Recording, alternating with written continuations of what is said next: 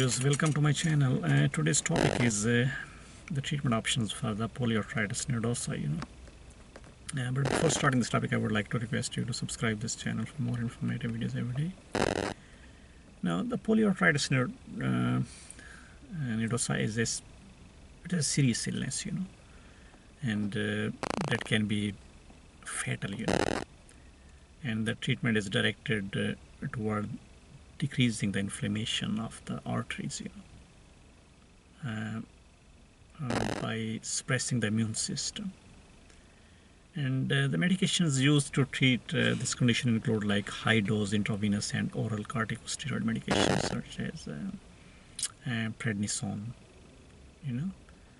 and other like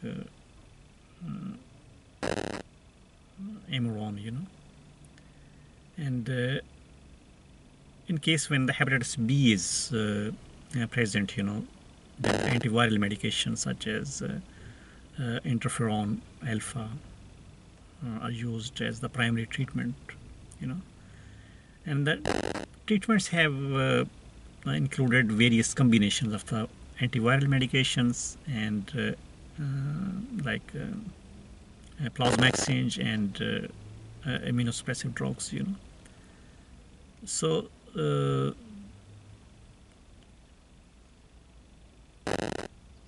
well, again, the treatment depends on the organ involved as well, so the approach will be antiviral medications, corticosteroids, and immunosuppressive medications.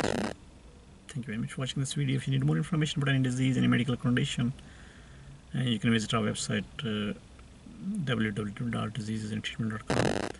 And one most important question that people ask is about the prognosis, and the prognosis for the patients with this condition depends on the degree of the damage to the affected organs and response to the treatment, So it varies from person to person, and for the patients with the underlying hepatitis B infection, eradication of the virus is essential for the outcome, And well, it's really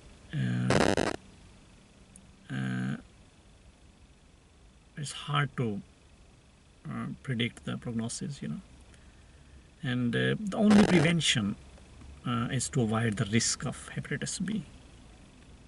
Thank you very much for watching this video.